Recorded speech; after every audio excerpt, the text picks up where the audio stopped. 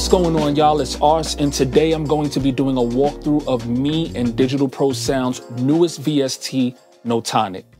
Now, this is something we've been working on for a really long time. I'm super excited to bring it to the table. So first, let's talk a little bit about what Notonik actually is. Simply put, Notonik is a chord-based rompler with 100 different preset chord sounds built into a minimalistic, beautiful box that you can just get instant inspiration right at your fingertips with the hit of one key on your keyboard. That was the goal, and we think we achieved that, so we can't wait to share that with you. So let's jump right into this VST and talk a little bit about what we have going on inside of Notonik.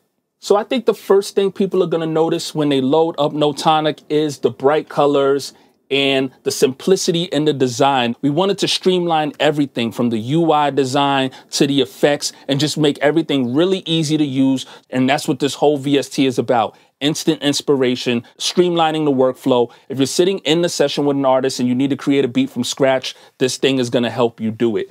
And if we jump right into the UI design, you'll see a little bit of what I'm talking about. We have 4 effects here. We have a reverb knob, we have a cutoff knob, and that's going to apply to your high pass and your low pass filters, which is right underneath the cutoff knob. We have LFO rate and LFO depth, and you have your standard ADSR knobs all over here on the right. On each side of the VST, you have volume indicators. So let me just hit a preset here. So if you hit a sound, you'll notice that the volume indicators light up, just pretty much helping you gauge where you're at levels wise. And you have your gain knob right up here at the top left corner. Now down here in this box is where things get really interesting and really fun. And you can kind of take the presets that we already created for you guys to whole new heights. We have this textures box right here, and we have 4 textures loaded up for you guys to add onto any one of the presets that we have programmed inside of Notonik. So you have a record crackle texture, and you can just turn the volume knob up there. And you can adjust the record crackle to where you want it to sit. You also have a rainforest knob. You can get some beautiful birds and ambiance in the background of that preset. Just to kind of open things up and take it outside of your bedroom into another world and just make things sound a lot more atmospheric. We have the city streets knob here.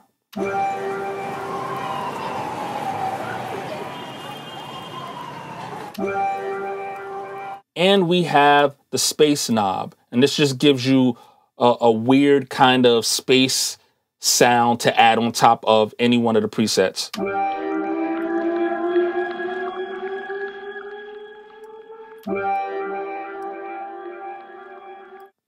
Another really cool thing about the textures box down here at the bottom, say you like the textures and you just didn't feel like using any of the presets inside of Notonik. Say you already have a beat and you just like how the rainforest texture sounds in general, and you wanted to add that texture to a beat you already created. You can just load up Notonik onto a track and you can just go to the higher octaves in your keyboard. So we're going to just go up to the highest octaves in the keyboard. And if you hit any one of those keys on your keyboard at those higher octaves, it'll play the textures by itself without playing the preset sound. So right now I'm at the higher octaves in my keyboard.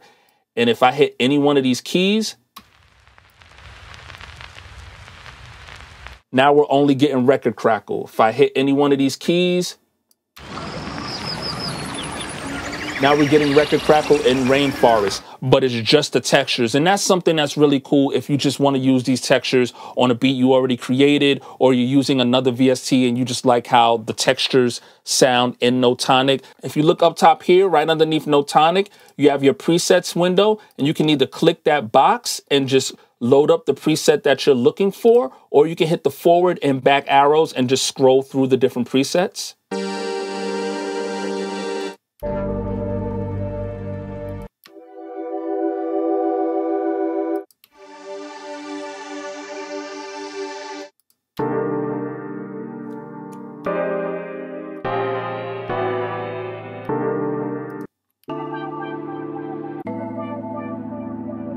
Really cool stuff. And another really cool thing is we made sure that we added what key each of these presets are in.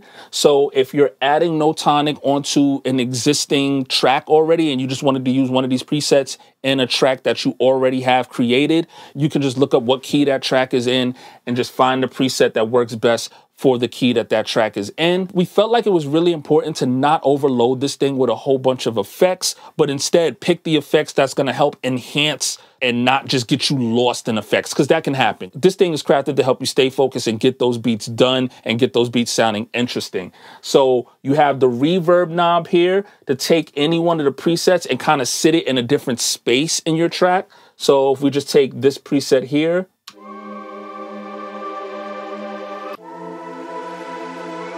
we can raise the reverb,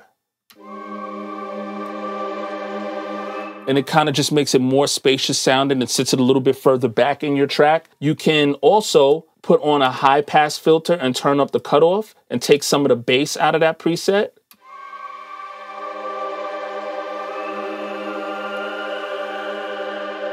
The reason we added that knob is so that you can kind of add your own bass lines and kind of fit this into the track the way you want to fit it into the track without your bass lines clashing with any of the low end of the presets. We also added an LFO rate and depth knob, so you can add a little bit of character to these presets.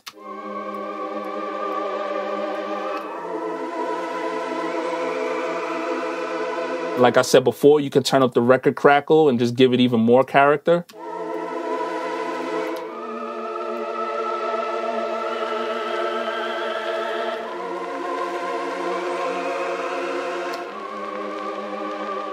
So that's basically it. Super simple, but if you're having beat block, this is definitely something that's going to help you spark a new level of creativity. And if you already have a melody and you don't really know where to take things with the melody, any one of these chords can help you take that beat to the next level. I think where this thing really shines is adding body and adding structure to your tracks. And it can kind of take a simple melody and some hard-hitting drums and turn that simple melody and those hard-hitting drums into an entire song, because a lot of these presets just have so much atmosphere and so much body that you don't need to add a lot of things to the beat once you use them. So that's basically it, a quick walkthrough of Notonik.